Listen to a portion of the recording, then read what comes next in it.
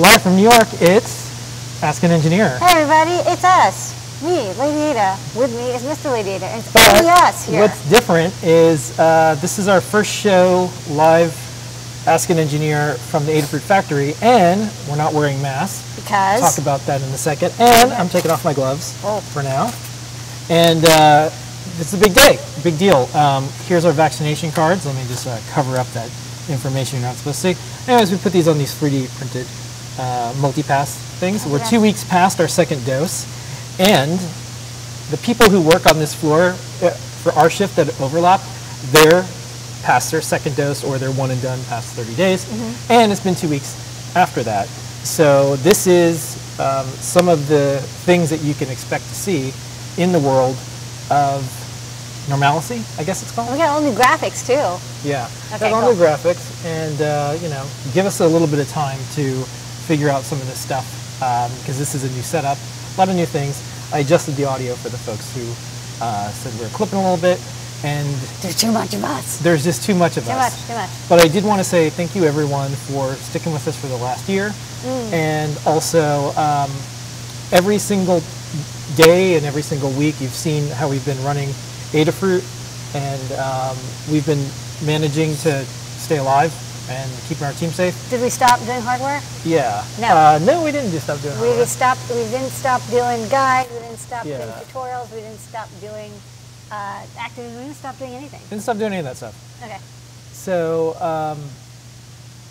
we wanted to show that we've navigated this pretty well, and you can too. Yeah. So we were, and still here every single day, but we always had masks on because there wasn't vaccines. Right. And with us being able to get vaccinated, that means we can not wear a mask outside. It means when we're indoors and there's other people that are fully vaccinated, we don't have to wear a mask. It means that we can be on different shifts now, because before, without a vaccine, I'm on every floor at Adafruit talking to everyone. If I got infectious, everyone is. Yeah. And we'd have to shut down everything. That'd be good. What we did was we just had, we have 3 separate floors, and we've been as safe as possible, didn't have any outbreaks, and now we're starting to see what the recovery looks like. So that's pretty much, you know, what we're doing for now. We'll continue to do the shows. Once in a while we might need to do one from home, but we're really excited about having our first Ask an Engineer in over a year on site. Next week is show and tell here, and then JP is doing Adabox Unboxing. Adabox Unboxing. That's right. So without further ado, Let's as they say, what's on today's show? On tonight's show, we'll talk about the Adafruit Live series of shows, including show and tell. We've got time travel, help wanted, main New York City factory footage, 3D printing, INMPI, WITS, and Sirion. Ooh, gothy. New products, top secret. We'll answer your questions. We do that over on Discord, adafruit.it/Discord. All 29,000 of us. We just hit all 29,000 humans today. Thank you, humans. Join us over on Discord to ask your questions. All that and more on, you guessed it, Dun, dun, dun. Ask an Engineer. Okay. Okay, so first up, let's just go through some of the logistics and more of what it is to run the show. Yes. First up, our team thanks you. We are shipping safe and smart, still wearing masks when we need to, of course. A lot of us are getting vaccinated. Well, we already are. And here's a photo from last year. It's one of our first. Pre-COVID. Well, no, it's one of it's one of the last photos we did before COVID. But thank you very much, and we're still doing a lot of neat things like our free offers. Lady Ada, what do they get for free? Free.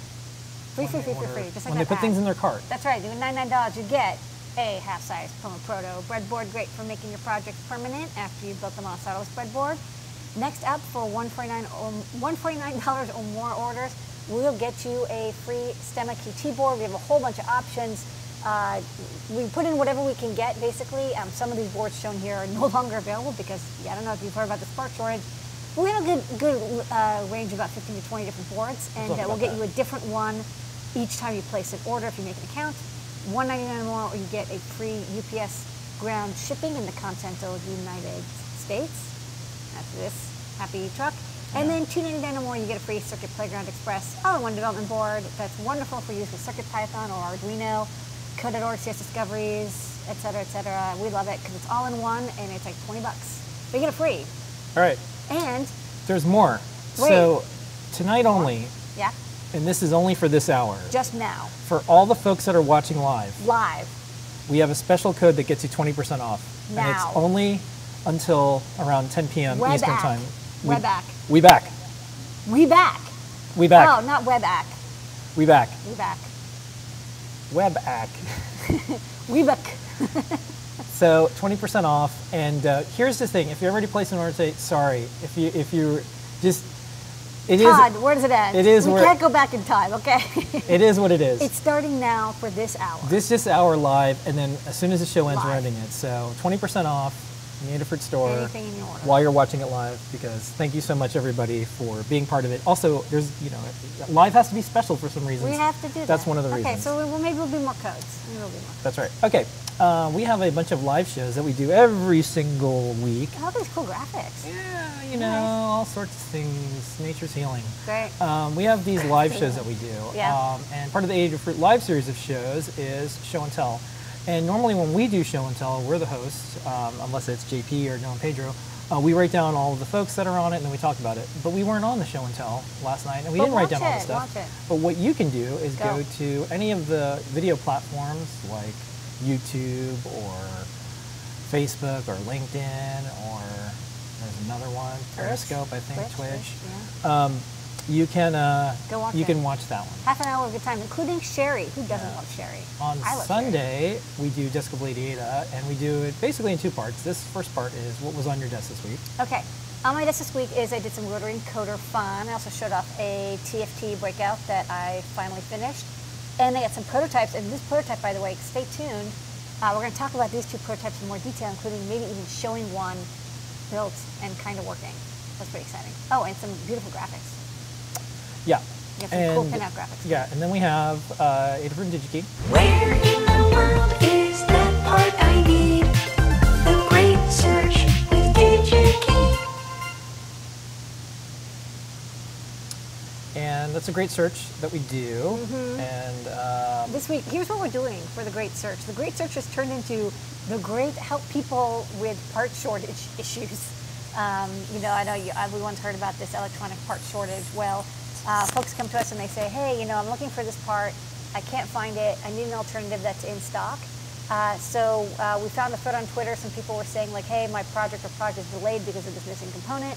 We will go on to digikey.com and we'll find you an alternative.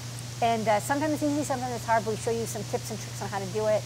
I'll say so far, every time somebody's like, oh, I can't find this chip, I'm always able to find something for them.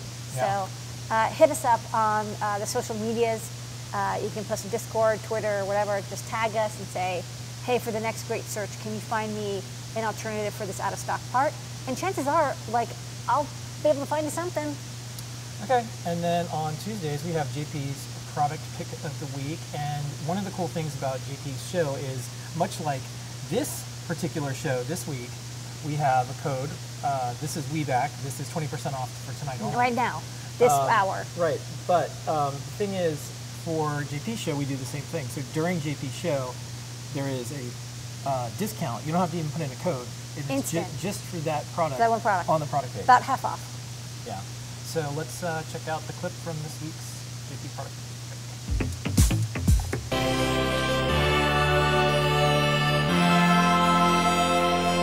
It is the I2C Qt rotary encoder breakout with NeoPixel. You can plug this in over the STEMMA QT cable, add a rotary encoder to it, so this plugs right into here. But by adding this board, you get a really convenient way to add a rotary encoder to your project. So I've plugged this into 1, 2, 3, and 4 of our rotary encoder breakouts.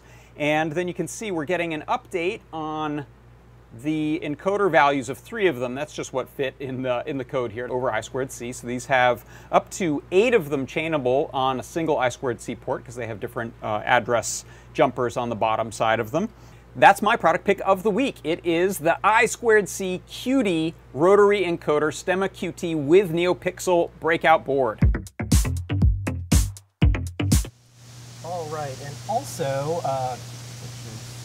coming up soon. It's Thursday, JP's Workshop. And on JP's Workshop, we have a new segment that we do. This is called CircuitPython Parsec. And you can tune in to the one this week, or you can watch last week's right now and catch up with the latest CircuitPython Parsec. Enough sound effects yet. Yeah, we're working on that. Getting there.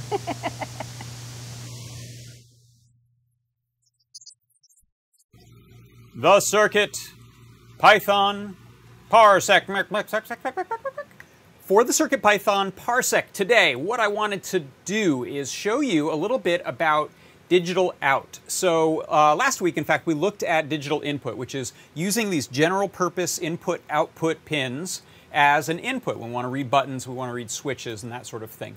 These pins are very versatile. That's why they're called GPIO. Last week we used the I, now we're going to use the O, which is output. So these pins can be configured instead of reading and waiting for voltage that says a switch has been closed. These can send out voltage or output voltage. So in this case, I'm going to use the output pins to light up some LEDs. So what you can see here is I have 5 of these GPIO pins. I'm going to set them as outputs, and they're going to write voltage out to these LEDs, which are then going through a set of resistors to ground so that we don't send too much current through them.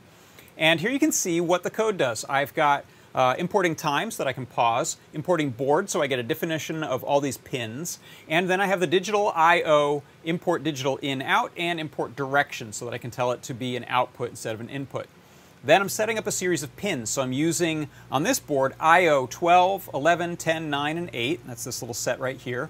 And then I'm creating a list called LEDs, and I'm setting all of those LEDs in this one for loop here for pin in pins. I'm setting up the pins as digital out, digital in out. I'm setting their direction to be output, and then I'm adding them to that list. So then what happens in this true loop, I'm going to go ahead and turn this on, and you can see it is going to, for each number 0 through 4, it's going to send current, send an output to an LED, and then move on to the next one, turn them off, and then start all over again. So that is how you can, inside of CircuitPython, set up digital output pins. And that is your CircuitPython Parsec, or should I say, CircuitPython Parsec. Okay, and then there's the show that we do on Fridays, Deep Dive with Scott. Check that out. That's every Friday. Yes, very exciting because we have just about finished our merge project, which is like the last 3-4 weeks. Scott has, and Dan and Jeff and the rest of the team and a lot of people testing out have been merging 2.5 years worth of MicroPython updates into CircuitPython. So for the core language updates and bug fixes and implementation details, we're almost cut up. So you're going to see more Bluetooth stuff coming in. He's going to get back to Glider, which is Scott's project to make CircuitPython even more accessible to people. Okay, time travel. Let's look around the world of makers, hackers, artists, and engineers, and more. First up, let's mention what's going to happen next week. So next week, we're doing show and tell from here, massless. And then JP is doing the AdaBox unboxing. So if you have an AdaBox, you can wait until then, or you can open it now, or whatever it is. 8 By the way, p.m. we're almost done. We have like one more day of shipping or two. So if you're like, I'm a subscriber, but I haven't got my shipping notice, wait till Friday. If you haven't gotten your shipping notice by Friday, then email support and we'll figure something out. All right. Don't forget, this was on the show and tell, the Maker Music Festival, May 15th and 16th. I posted this up on the blog, but please check it out. So a million years ago, we made a Lego set for a woman in computing, and it was almost like 10 years ago. My cat. Lego wasn't ready for this. The Lego community wasn't ready for this. We had a lot of votes, and then a roaming gang of Lord of the Rings and Batman male rights enthusiasts, I'm not making this up, came in and just outvoted us and then complained about the set that was the Lady Ada workshop. So anyways, it didn't work out, but it's back. Women of Computing with someone else who made a bunch of different ones, and as soon as they get to 10,000, they'll probably make this set. So go for it. I think it was like 7,600 the last time I checked, so check that out. Go vote. We'll see how that goes. And then another little milestone, we just hit 250,000 people on Instagram. Thank you so much for, it's at Adafruit. But Speaking it's of, I wonder very- why do you have so many subscribers? It's very competitive there, and we're not paid influencers, and we have a verified account after a lot of Definitely wrangling. no diet tea here. Yes, we've earned it the hard way. But one of the things that we post all across our social media channels every single day, Monday through Friday, is Lab Notes with Colin, and we have ones on TikTok, on Facebook, on LinkedIn, on YouTube, Instagram, and Twitters, here's the latest blog, ones that Colin's up to this week. Take us away. If magnetism seems mysterious, then electromagnetism must seem like a straight-up magic trick. And it's an easy trick to perform with a nail, enameled wire, and a battery. Of course, you don't have to DIY. Manufactured electromagnets are compact, convenient, and ready to mount on a flat surface, which is helpful. Obviously, these would be very handy for robotic automation, as long as what you're trying to move is ferromagnetic. The ubiquitous AA and AAA batteries. Each provide about 1.5 volts. When you need more voltage, you connect them end to end in series. So a 4-cell case like this will supply 6 volts. Even larger alkaline cells, like these D batteries, still supply about 1.5 volts. So what's up with 9-volt batteries? What makes them able to supply 6 times as much as a regular alkaline battery? Well, one way to find out is by opening it very carefully. And that's about the simplest answer. A 9-volt is really 6 very small 1.5 volt cells wired in series. Makes sense. It's like they're standing on each other's shoulders with a big trench coat on. As the name implies, a multimeter can measure all sorts of electronic signals and parts. Everyone should know how to use one. Start with measuring voltage from a battery. Make sure the black test lead is connected to the common ground jack, and the red to the jack labeled V. Set the meter to the voltage setting. If there's multiple V modes, choose the one with straight and dotted lines. That's DC voltage. The other curvy line symbol is for AC voltage. To test the battery, touch the tip of the black lead to the battery's negative terminal, and the red lead to the positive terminal. So, this 1.5 volt battery is supplying about 1.67 volts, which means it's nice and fresh. And this 1.5 volt cell can supply about 0.267 volts. Wow, that is impressively low. This one is done. Hobby servo motors come in a variety of sizes, and they're easily identifiable by their 3-pin connectors. Red or orange for power, brown or black for ground, and white or yellow for signal wire. Servos make it easy to add motion to a project without the need for complex motor drivers. They can rotate about 180 degrees. All the way left is considered 0 degrees, middle is 90, and all the way right is 180 degrees. This one's powered by 5 volts DC, but it can get by with as little as 4 volts or as much as 6. The servo's signal can be driven by short pulses from a microcontroller pin, sent 50 or 60 times a second. The width of the pulse determines the position the servo will rotate to. 1 millisecond is 0 degrees, 1.5 milliseconds, 90 degrees, 2 milliseconds is 180 degrees. Many electronics boards with wireless capability, like Wi-Fi or Bluetooth, come with these silver modules. So what secrets are hidden behind this shiny armor?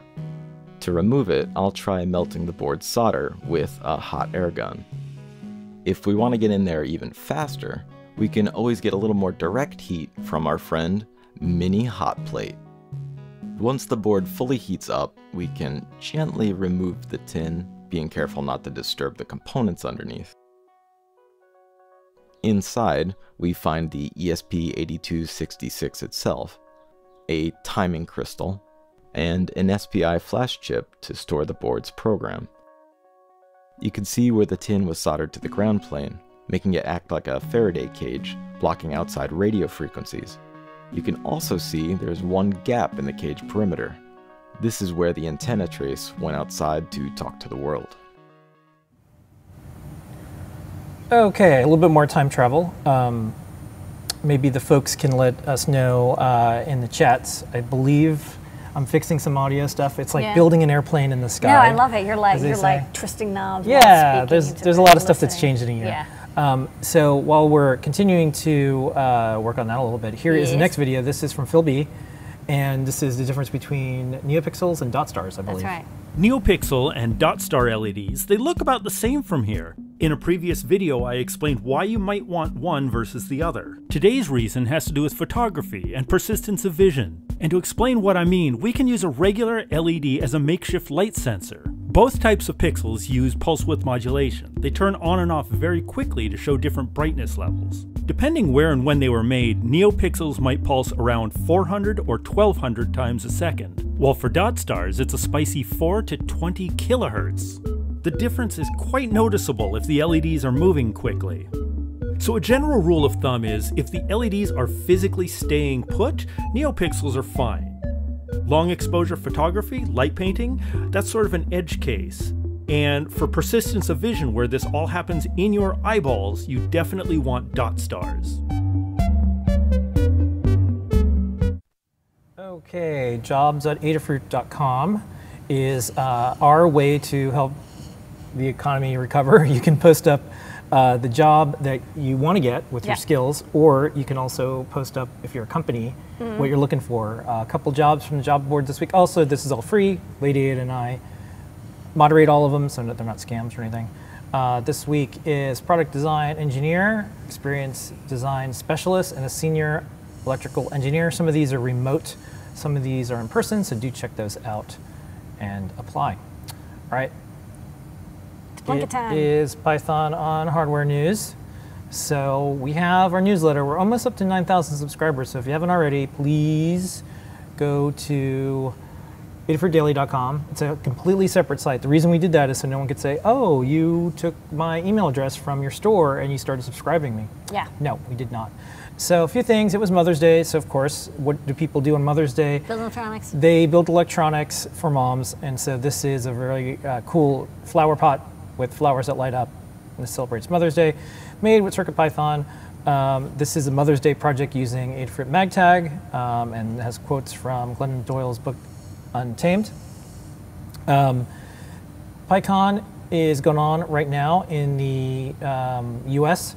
So virtual. It's a virtual one. Come by. Scott was there, Kenny was there. There's like an education summit, yeah, there's a the language sprints are summit. 16th to the 18th, and then it's online right now from the 12th to the 15th.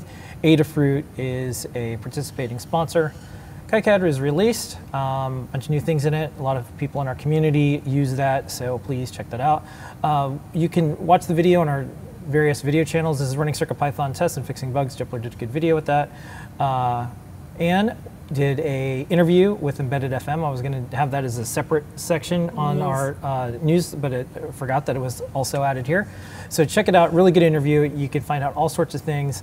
And Anne has talks about work, tutorials, 2 books, Adafruit products, and then being retired after a 30-year career in engineering with the U.S. Foreign Service. So check it out. She'd have really to tell good. you what you did, but then she'd have to kill you. Yeah, deep dive, mention that, and then you can just check out a variety of projects from around the web and more. I mentioned the CPython update last week. They've moved things to main, and one of the other cool things was the read the docs for Python is now responsive. Oh. And the neat story about this is a person in the community contributed a pull request to make them responsive because she was pregnant and she was reading the documents on her phone, and she said, well, it doesn't scale that well on a phone, so I'll go fix that. Yeah. Cool story, and exactly like what you want to hear in the community. It's like, oh, I saw something here, there's a way to fix it. Okay, and then other things, I wanted to show one video and then also this quote. So I'm going to go to this quote, and then I'm going to play this video that Jepler did. So in case you were wondering, how do we do things at Adafruit? Well, this translated tweet, I think, is pretty accurate. Maybe there's a magic girl in Adafruit. CircuitPython can easily play wave music data. That's not all. Once you have a Magic Girl, you can do all sorts of stuff. Magic Girl can also play MP3 files, by the way. Yeah. And then here's a video. I was thinking about the RGB matrix displays, and realized that while I know that the protomatter code CircuitPython uses to draw them works by scanning the LEDs row by row, I didn't know what that looks like. Normally the matrix is scanned so quickly that our eyes can't see it. I think the target rate is 250 Hz. So if I wanted to see it in action, I need a high-speed camera. Or would I? I realized that I could just change the source code so that the scan was much slower. So far, we've been looking at the regular image, but with the press of a key, I can switch it to an ultra-low scan rate. Notice how the lines are drawn in pairs, and since the display has 16 lines on it, this makes the scan rate 1/8. Each line gets drawn several times with different values. This relates to the binary representation of the RGB pixel values. I think I prefer how it looks normally. Don't you? And that's our Python on hardware news for the week. Mika, thank you. Okay, we are an open source hardware company. It's true. Lady Ada, we are.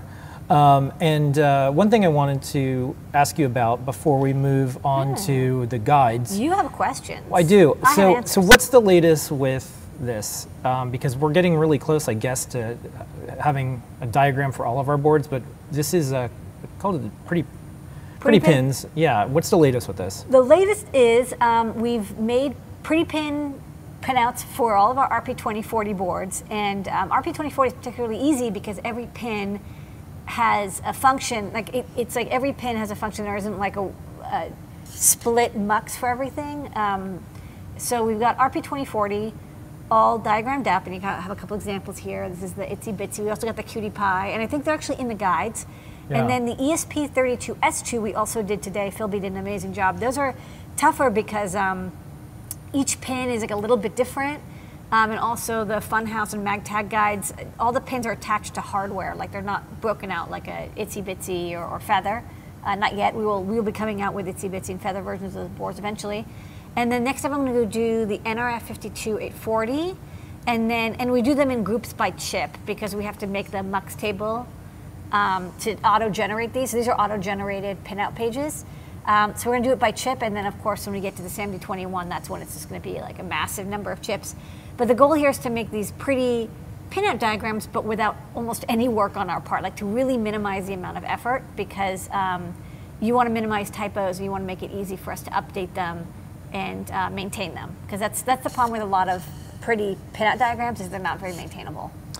Okay, and let's get on to the guides. We have 2,474 guides, Lady Ada. Yeah. What's on the big board this week? 3 guides this week.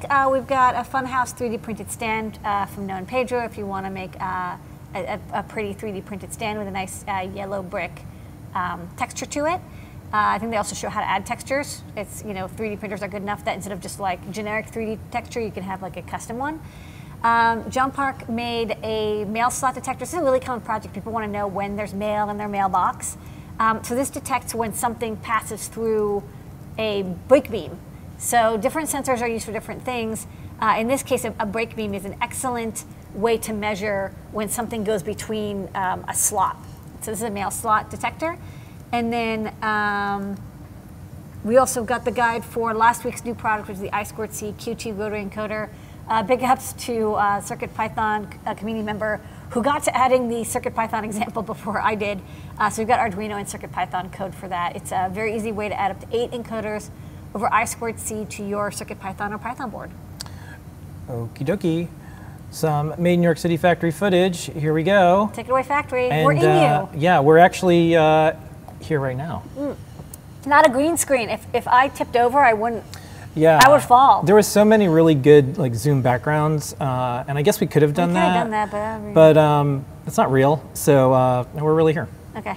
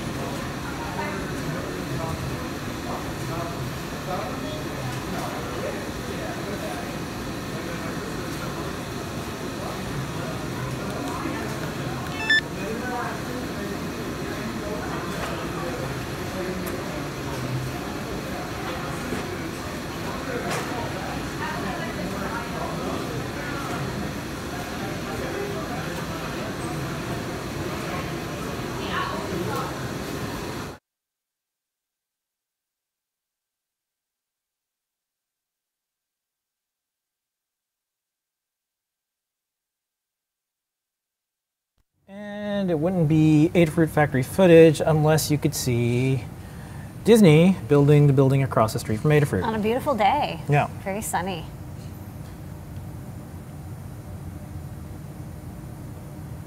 All right, 3D printing, Noah and Pedro. Printing up a bunch of stuff. This week we've got 2 videos. We have a new trellis video and a gear speed up. Take it away, Noah and Pedro. Hey, what's up guys? In this project we're building a color matching game using the Adafruit Neo Trellis and the Feather M0 Express.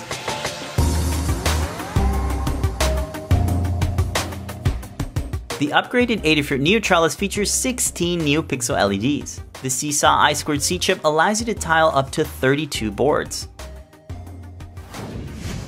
Parts used to build this project are listed in the guide linked in the description of this video. We designed and 3D printed an enclosure to house all of the components. The files are available to download and modify. You can find our CAD parts library on our GitHub repo. The Adafruit Feather M0 features CircuitPython and can be programmed via USB. It works like a USB flash drive, allowing you to quickly modify your code and take it with you. So there's no need to install software, all you need is a text editor. To build this project and learn how to get started, head on over to the Adafruit Learning site. Thanks for watching and be sure to subscribe for more DIY projects from Adafruit.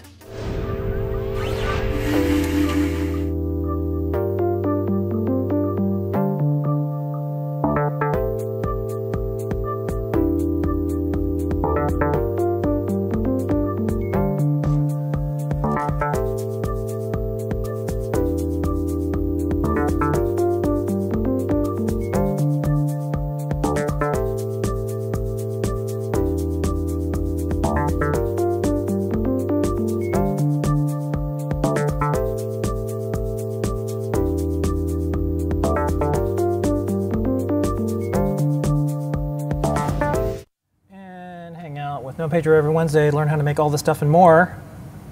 3D Hangouts.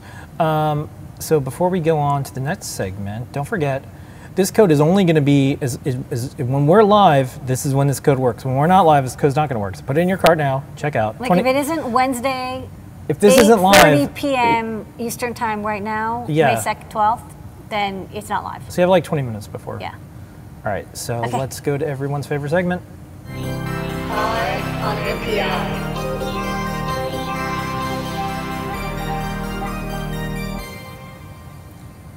DigiKey and Adafruit bringing you Ion MPI every single week. This week is from Sensirion. Lady Yes. Ada, what is Did you know that they're the sensor company? Well, I do now. Yeah. What is the Ion MPI this week? MPI stands for New Product Introduction. That's right. So what is it this week? This is a very new product. It's so new, DigiKey hasn't even featured it on their /new It's so page. new, it's not out of stock yet. It's a Well, global shortage. It's a little out of stock. Oh. It's not completely out of stock. All right. Did you buy some before we did this? Maybe. Okay. Okay, so this week's Ion NPI is the SCD40 and SCD41. These are adorable little sensors from Sensirion, and these are true CO2 sensors. Sensirion makes some eCO2 sensors that are like effective CO2, which they do by measuring volatile organic compounds, and they kind of like guess what the CO2 level is. This is a true CO2 sensor. It's actually measuring parts per million of carbon dioxide in the air. You may be familiar because people a lot of times talk about carbon dioxide, on the planet. It's considered a greenhouse gas. And usually people are only measuring carbon dioxide for maybe you're a ventilation engineer or you're doing like outdoor environmental science, but they have really good timing because right now people really want CO2 sensors. We use them. Why? Because, in the last year or so, a lot of epidemiologists and scientists, and in this case a mechanical engineering professor, said, hey, for diseases that are passed by airborne transmission, you can use CO2 as a way of determining how much air circulation you have, because as you probably learned in grade school, humans like to take in oxygen out of the air and they expel carbon dioxide. So over time, if you have a closed house or room and you have a lot of humans in it, like a workplace or a school, you're going to see the CO2 rise. Now, we don't. It's best to have low CO2, but humans, as long as it's less than 1,000, your body's totally fine with it. We can handle that. But you can, instead of just using it as a gauge of health, like CO2 level for breathability, outside is 400 ppm, and so as long as you keep the indoor at 600 or less, and here's a paper that was written that is referred to by the article I just posted to. This is for a different disease. This is for tuberculosis. But they noted that they could stop the transmission as long as the CO2 was less than 600. Not because the CO2 had anything to do with TB, but because if you had low CO2, that means that there was enough air movement, that air wasn't sitting around and people were bumping into these particles because the air was being evacuated out of the room and replaced with fresh air. So Sensirion, this is not their first rodeo when it comes to CO2. They've had the SCD30 for quite a while, which this looks very familiar. That's because we have a breakout for it. So this is a true CO2 sensor that uses NDIR, IR light to determine determine the CO2 parts per million. It's a great sensor. One of our most popular guides that I think was just featured on Make Even is Carter's Matrix Portal CO2 like room detector, which is very simple and just says like a 4-letter word like good, bad, warn, the number, which is the CO2 level. In this case, it's 782 parts per million, and then like a happy face or a frowny face. So very simple sensor. But one thing that's not so awesome about the sensor is it's kind of big, and it's through-hole soldering. So it's not easy to embed in small electronics, and it's not easy to automate production of it. So what's really cool is here's this diagram showing the size difference of the SCD40 versus the earlier SCD30, and you can see I think they said it's 7 times smaller, and all the way compacted on every size, and it's surface mount pick and placeable, which is wonderful. So there's two versions of it. Oh, it's an I2C sensor, so it's very easy to use. And there's two versions. There's the the SCD40, which goes from 400 to 2,000 ppm, and then there's the SCD41, and it's a higher accuracy, 400 to 5,000 ppm. Now, use whichever works best, but for indoor, CO2 measurement, just for like humans, you don't really need to know if it's over 2,000, because if it's over 2,000, that's too high, and you should tell them like lower it until it's less. Like you don't really care if it's 3,000 or 4,000, like it's all bad after 2,000. So 400 to 2,000 is plenty, but for some scientific purposes, a single shot mode is probably good for low power usage. The SCD41 is going to be a little more expensive, but has a higher range. So pick and choose, but they're the same package, so you can hot swap whichever one you like. It's also available in R1 and R2, so there's 4 total part numbers. R1 is 60 sensors per reel, and R2 is a smaller reel, and R2 is a larger reel, probably like just the reel size is different diameter. They also have a sensor bridge and a sensor breakout available, which we'll chat about in a minute. And here's something I thought was just so cool. So Sensirion already wrote libraries for all these different platforms.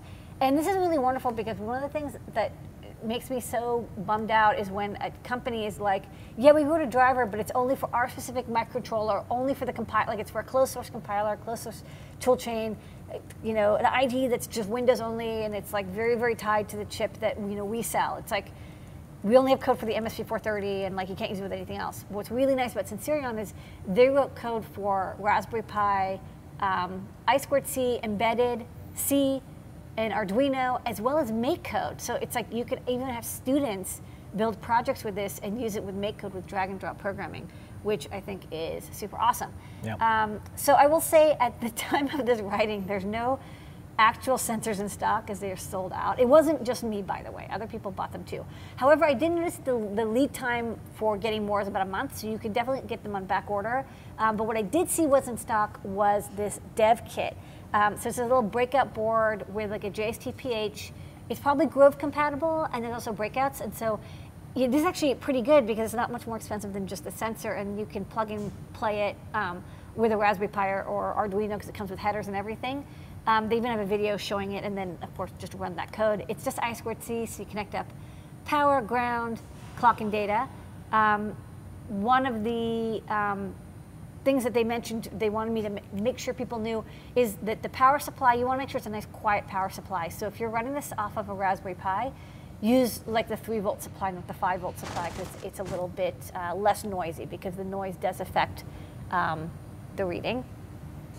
It's available on DigiKey. That's right, it's in stock. So search for SCD41 sensor, and this is in stock right now, so you can go and pick it up, and it will ship today or tomorrow. Yeah, here's a short URL. Short URL. And then there's the... Just backward. There's the... there's what you look for. There. But you can just type in SCD40. And then if you want just the sensors itself, search for SCD40 or SCD41, and you can sign up or back order. And we have a video. A video, and then when you come back, I'm going to show on the overhead the demo.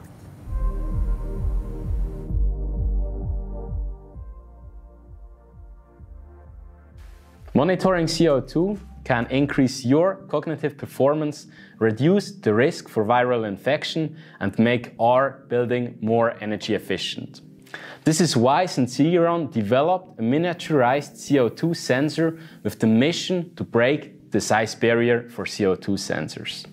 Hi, my name is Marco, and I am very excited to present the SCD4X evaluation kit and how it can be used to easily evaluate our revolutionary CO2 sensor. Compared to its predecessor, the SCD4X is 7 times smaller. It is SMD, thus allowing for cost-effective assembly. It allows for adjustable power consumption and offers many more great features. Now, this technological breakthrough is enabled through Sensirion's patented PA-Sense technology that is based on the...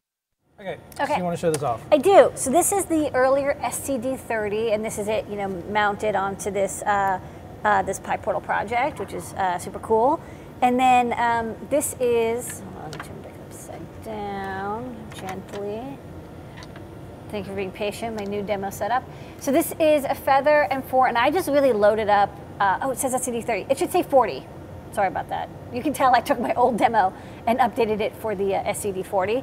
And this is a little breakout that I made, but the one that they sell is almost the same, and you can see how small that sensor is. This is a Teflon cover just to protect it, and you can decant if you want inside. There's like a chip and the sensing element. So you can see inside right now it's about 600 ppm. That's normal for indoors, and then if I breathe on it, measurements get taken about every 5 seconds, so you'll see the CO2 slowly rise up as the CO2 gets absorbed in. So there you go. So that's normal. So as you breathe on it, you have a lot of CO2 in your lungs, and then over the next minute or two, this will slowly drift down. Another thing is, by the way, it has a built-in humidity and temperature sensor as well, used to compensate the sensor, but it means that you can, this very small little box can be used for all sorts of environmental sensing projects, because it does kind of everything for you. So that's the SCD40. All right, and that's this week's Eye on MPI. Eye on MPI.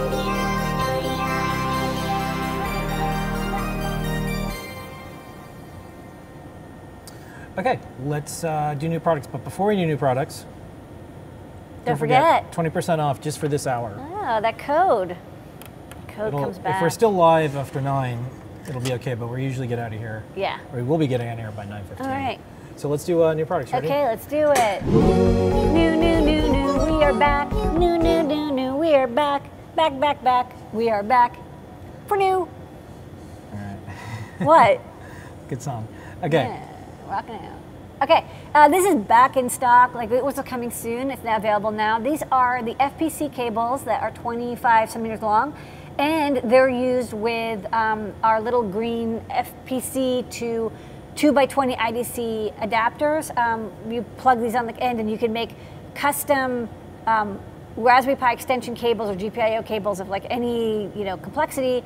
And the flex cable is much thinner than normal IDC cables, so they're great for making like twisty, turny cable contraptions with Raspberry Pis and hats. Works with any Raspberry Pi with a 2x20 header. So those are in stock. All right, next up. Okay, next up we've got some more Pico blade connectors. We now have 5-pin and 6-pin.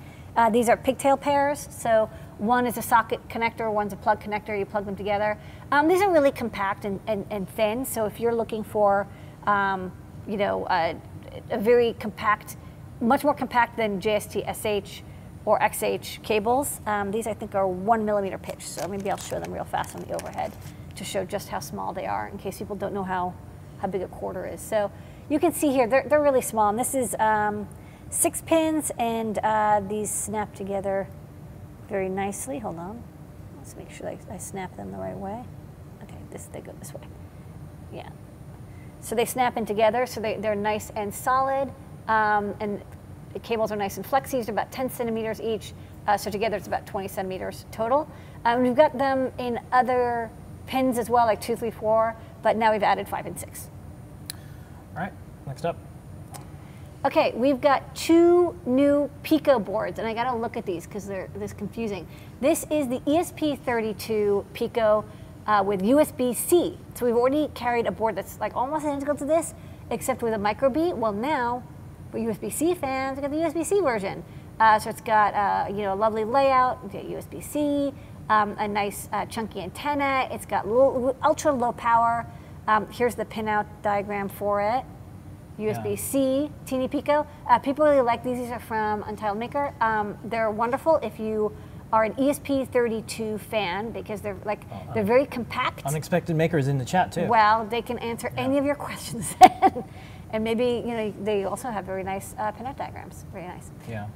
Okay, we also have. Wait, this is the ESP32 S2. Yeah, sorry, they look nearly identical. Similar. Very similar.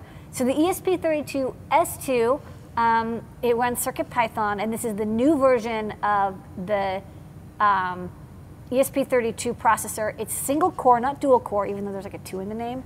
However, it does have native USB, so that's why you'll notice that there is, while there's a reset and boot button, there's no CP2104 like there was on the previous one. That's because it has a native USB and a native USB bootloader.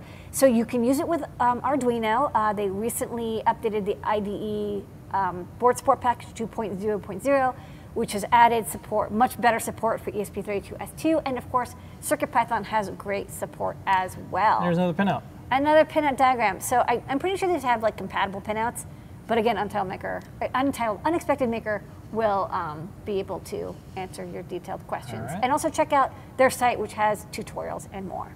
Next up. Ooh, clicky keys. So we put in the store Kale keys, and there's 4 common colors. Now there's like, okay, I get it, keyboard people, there's like 5 bazillion types of keys, but really there's only 4 that people want. There's white, which is clicky, there's brown, which has like a little tactile bump, and there's red, which is linear, and then there's black, which is like a stiffer linear. And the thing is, it's hard to, you can describe them and be like, it's 60-gram force. People are like, what does that really mean? This can't be explained. It can't be explained. It must be shown. It must be clickied. So this is a little tester, and it comes with a little nice plastic cutout, and it has 1 of each key. Now you can always just buy the keys, but maybe you're like, look, I want to just press them. So it has the red one, the clicky white one. This is the tactile brown one, and then like the stiffer linear one with the black stem. And you can pop these caps off and replace them with your favorite caps, like kitty caps, or if you have like a DSA cap. But it's just meant for you to test them. It's a little tester. So that's it. If you're wondering, which one should I get? If you pick up one of these, you'll always be able to get a good feel for it. I know. I thought this was handy. When I was buying Kale switches, I got one of these to start to get a feel for them. All right, and that brings us to the almost the stars Not of the the star, show. but getting close. Getting close. What is this? I just love these. What is this? This is a metal aluminum keycap with silicone translucent toe beans. I mean, this was basically made for me because I love black cats, and I love it when my cats have translucent body parts. No, I don't know. It's good for Neo keys. So let me really get in close on the overhead to show it off. I gotta use this overhead. Okay, so it's a Cherry MX compatible keycap, so it's got the little X on it, and this is like a translucent material, and then this is metal. So it's just a little bit cold, but it's like a and it's painted black, and then these are like silicone toe beans, so they feel like they're little cat toes, and you just kind of want to put your fingers in between them. I don't know. I got a problem. So you put them on your keycaps, and if you have Neo keys, like if you have one of our boards that has a NeoPixel underneath it, you will notice that the RGB LEDs shine through. Now, I will say, you're probably wondering, well, why do the toes light up and not the pads? Well, that's because on most keys, the stem doesn't glow. It's like from the edge, and so usually that's why you'll see like translucent keycaps have the printing is on the top or the bottom, because you can flip this around, so it's the pad that's lit and not the toes, but you can't get both. So I'm explaining, it's not broken. It's just these are how keycaps work. So you decide. Do you want glowy beans or you want glowy pads? I can't choose for you. Look deep into your soul and you decide. However, these are adorable, and they work with any Cherry MX compatible switches. Yeah, they're not cheap, but it's 20% off right now. That's right. Just briefly. Okay, next and they're up, cheaper than other sites. the stars of the show tonight, besides you, Lady, our community, our team, and all of our customers. First up, Trinkies, my little pocket friend. So you think that this little armadillo, when you kick him, he like emits little keycaps? Like what is this? bing bing, like bing bing. like a Super Mario coin bing. block. Okay, so so we've been working on Trinkies for a bit. I just wanted to have some. People were making little like cutie pie based single key or single rotary encode. Like Todd Bot was making a bunch of these, and I saw some other people doing these. Making like one key USB key connectors, and I was like, that's kind of a cute idea. So this is a little bit of a mix of, it's a USB key and a trinky, right? Or sorry, a trinket, like our SAMD21 board, and it's also kind of a little bit similar to a Digispark, right, which is this USB A breakout board. So it's a USB A connector, and it just has like the minimum stuff to run Arduino or CircuitPython, with a SAMD chip on it, which is the same as the Trinket chip. It's a SAMD21 E18 Cortex-M0 running at 48 megahertz with 32K of RAM, 256K of flash.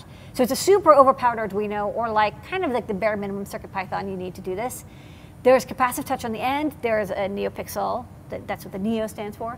And then there's a solder spot for a single MX compatible key. It's not a socket. You have to solder the key in because the key would just like flop right out. So you have to solder it in. And at the end, there's a little like slot for you can like tie it to something. And there's a capacitive touchpad. So I'll just show the same overhead that I just did. I have it with this adorable kitty keycap, although I can replace it with one of these DSA caps if you want something a little bit less kitty. So it's just like one key. You can use a super low profile KL Choco key, but just note that we don't stock those. But anything that's MX compatible, you know, with the big center dot and then the 2 holes you solder in, you get a reset button and the Neo key, NeoPixel, and then you could program it to be anything. And in CircuitPython, we have a bunch of example code. Arduino, we also have example code. You want it just to be like a mute button. You want it to like auto launch something. You want it to just type out some emojis. Whatever you want. Maybe you have an old MacBook and you want the escape key back on your computer. Add a single key. Okay, next up. With Neo key. More Trinkies. Okay, another Trinky. This is Rotary Trinky. Hi, Rotary Trinky. So Rotary Trinky, as you might imagine, is a USB key with a rotary encoder on it. And there's a little RGB LED. The RGB LED points down, by the way. The encoder itself is not one of the RGB encoders for reasons. So it's, again, USB-A. It's got a SAMD21 on the bottom, crammed all the parts you need, a reset button, capacitive touchpad on the end, rotary encoder with a switch, runs Arduino or CircuitPython. So I'll show that as well. So this is, I have a hat on it, and then you do have to solder in the rotary encoder. We might offer a version with the rotary encoder soldered in, but I think there's some variations in rotary encoders, so we're not doing it yet. You can just pick up an encoder, and you can see the RGB LED on the bottom here shines down, and you can twist to your heart's content, and reprogram it however you like. Right now I'm just doing a little demo that does a rainbow swirl because it's very easy to show off. There's also a tactile button, so you can click. So a common thing is like a volume up and down knob, or like a Microsoft dial emulator. I actually turned this into a very handy thing for me, which is a YouTube play pause and then frame advance or backtrack. So you can go frame by frame through a video online, because I was like trying to get some screen captures. But whatever you want, like rotary encoders are a lovely user interface device, and so you can just plug it into your USB-A port and add it and reprogram it, customize it in Arduino or CircuitPython. And that's new products. Yay! New. Okay, don't forget, only now, use this code WEBACK, get 20% off. All right, let's do some top secret, Lady Ada. Okay. So if you start putting your questions in Discord, we'll get to them, but we do have some top secrets first. I'm going to show a couple videos, and then we're going to talk about some of the things that we've been up to. So take it away. Past us. Past us. Okay, Lady Ada, what is this? I've been playing around with lots of interface circuits, like rotary encoders, like these. They rotate all the way around. And if you remember old iPods, they also had a rotary wheel that clicked around, and that's how you would select songs. So this is actually from Zippy. It's not from a real iPod. It's just very similar to it. And you can see as I rotate the wheel, it's being read by this Feather M4, and it's making the NeoPixel go around. And then when I press the up button, you see the red LED on the top turns on. This is the left button, the right button, the bottom button, and the middle button, which turns all the LEDs on. And then if you look at the computer, you see it's reading the encoder and keeping track of the directions. So this little breakout I made works just fine. So you'll be able to use it on a breadboard. There you go. All right, Lady Ada, what is this? Hey, I built a tester for the Seesaw rotary encoder. So this is an I2C to rotary encoder converter manager that uses a SAMD09. And I'm using this Metro Express to run the SWD DAP code that will program in this chip. So when I put it down here and I press the button, it will program it, and then that's how I know it's working. It's all rainbowy. And then when we go over here, this is what it looks like when it's fully assembled as a rotary encoder, and it's being driven by a Metro Mini. And then the commands to control the rotary encoder and the NeoPixel are all done over I2C, so you can see a stemma QT cable. And you can even see there's a little interrupt pin over here that whenever I twist it, it goes high and low. So that's me just testing out this new hardware that's coming to the Adafruit shop soon.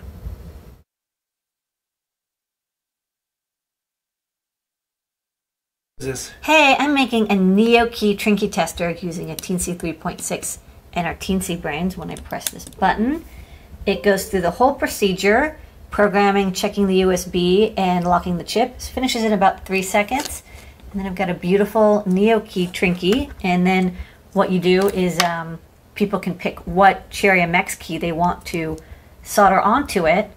And then you can have like a beautiful glowing keycap that does thing. In this case, it's just doing a pause consumer control, but it's reprogrammable in Arduino or CircuitPython thanks to SAMD21E18 on the bottom there and the reverse NeoPixel.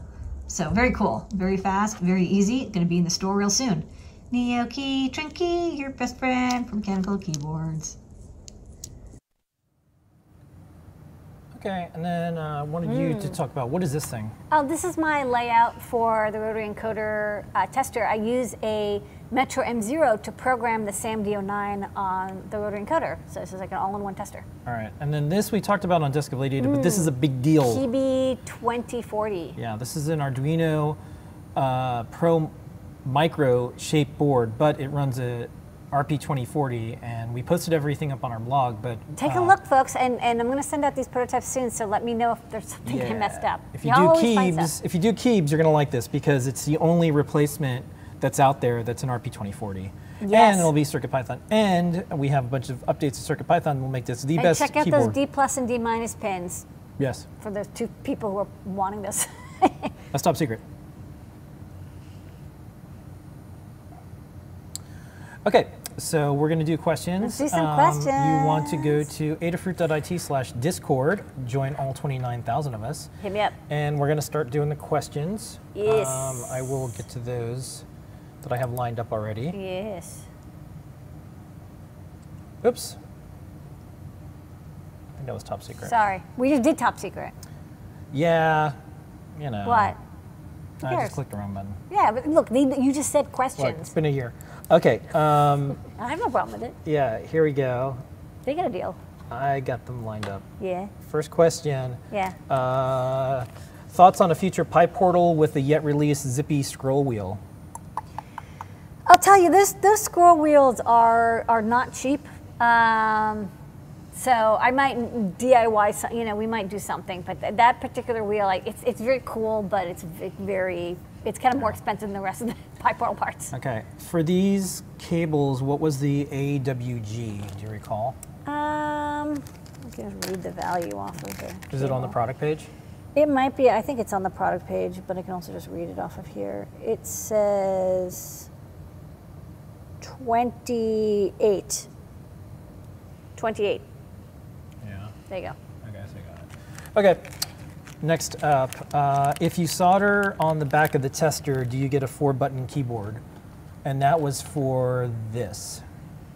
You could. There's no PCB there. It's just a plastic thing holding it. But yeah, you could, free wire them. Yeah. Okay.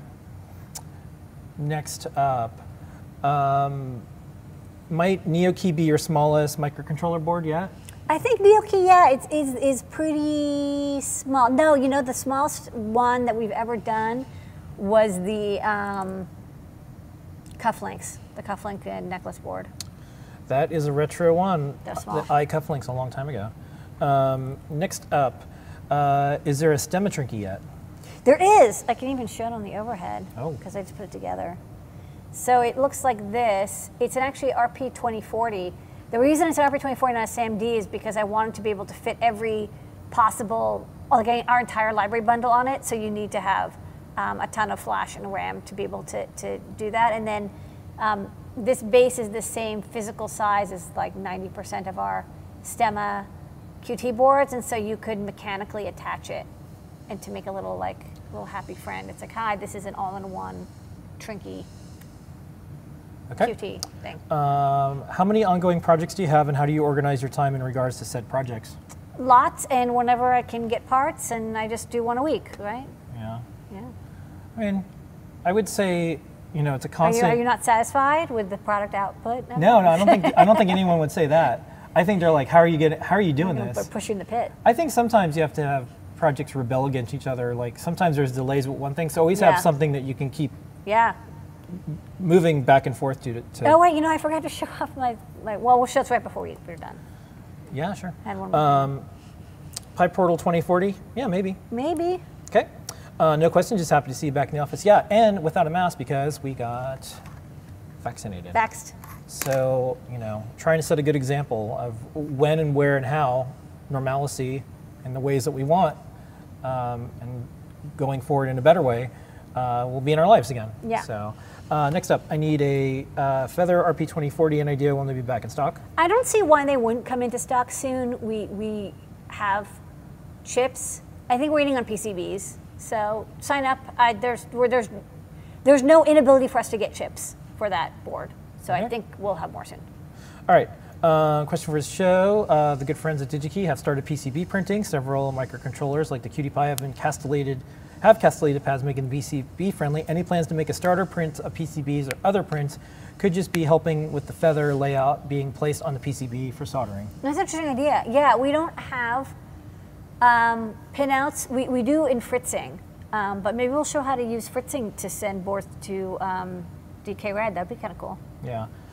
Question was only 1 a week project. It seems like you're juggling 10 a week. No, I think we're working on. I'm working about 10 a week, but I only Yeah. release like this week. I released the 2 Trinkies, which is weird. Usually I don't release 2 a week, but in general it's 1 a week release. That's 50-ish products a week, a year. Yeah. Sometimes a little bit more, sometimes extra, and sometimes they don't do one. So. All right, let's show this other Okay, top so secret. this See, is- I knew there was a reason I played the top secret Yeah, thing there's a double twice. secret. So this is, I just put this together right before the show because we were here and I could use the oven because my little hot plate's a little too small. So this is a demo. This is a, I think the overhead does not like the Does not right. like the LEDs. So this is a rotary encoder. This is going to be an OLED, which I did not get working yet, but it's fine. So this is a little macro pad with an RP2040 on the back, and then NeoPixels and key switch plugins. So you can plug in socketed. These are socketed switches, so you can plug in any Cherry MX keys into them. And I'm just doing, this is my little demo test where as I rotate the encoder, it makes the colors cycle. So that's my demo. And then I did this fun thing where the boot 0 pin is connected to the rotary encoder, so you press this down while you hit reset to put it to bootloader mode. But so it'll be like a really cool macro pad with an OLED or a TFT. I have to chat with Mr. Lee Data which one he prefers. Yeah, so that was part 2 of Top Secret. You linked to a project with a flashlight powered by the heat of a user's hand. Any chance of doing a project like that? I tried to look it up on DigiKey, but it looked like the parts cost at least $30. Yeah, there's not so cheap. The shaky ones are a lot easier. There's DIY projects where you can make the shaky ones. You just need a coil of wire and a magnet, and you can make a flashlight that's like hand chargeable. All right. Yeah, everyone likes the multipass. Can I use the LED light above my workbench without RF interference to my sensitive circuits? Sorry, what was the question? They want. Can you use an LED light above your workbench, and will it affect sensitive yeah, electronics? you're probably good. I mean, lights are very annoying emitters. I don't know the answer other than maybe you could put like copper mesh over it to reduce the RF emission. Okay. You know, it'll let the light through, but it won't affect the RF. Can you get translucent keycaps with home row bumps? That's a good question. I don't know of any, but I'll look. But that's a good point for accessibility. It would be good to have one with little bumps in them. Okay, and I think those are the questions. Yay! Thank you, this week. everybody. All right. And thank you, Phil, for wrapping up. Yeah, that's our show for this week. Thank you so much, everybody. Special thanks to Takara, who's in the chat. Thanks for, basically, if we were to try to get everything perfect for like live broadcasts, we'd never do it. No. And so we were down to the wire, and this is the first possible week that we've been past the Literally. fully vaccinated status. We're gonna wear our masks as we go. Yes. Outside. Outside, but then as soon as we get outside again, we're gonna take our masks off. It's on and off all day. Yeah, that's fine, and that's cool. that's what you want it to be. Yes. You want to see that there's a time and place, and if everyone, yes, we could have got here sooner, if everyone would have worn a mask and everything, you know. Now the most important thing is if you're gonna get vaccinated, please do it, because it just means you can keep other people safe, and we can all do a lot more stuff together. The proof is in the pudding. Look at those shows for the last year. You could see everything we did and everything we couldn't do. The show kept going on, but here we are. Glad to be back. Thanks for going through the adjusting a bunch of audio settings. There's all sorts of stuff that goes on in a factory. And don't forget, in exchange for that, you get 20% off. Yeah. I mean, you get Use the code cash WeBack. money discounts. WeBack. And Or WebAck. That is the show tonight. Thanks, this was everybody. an Adafruit production. Thank you so much. Here is your moment of Zener.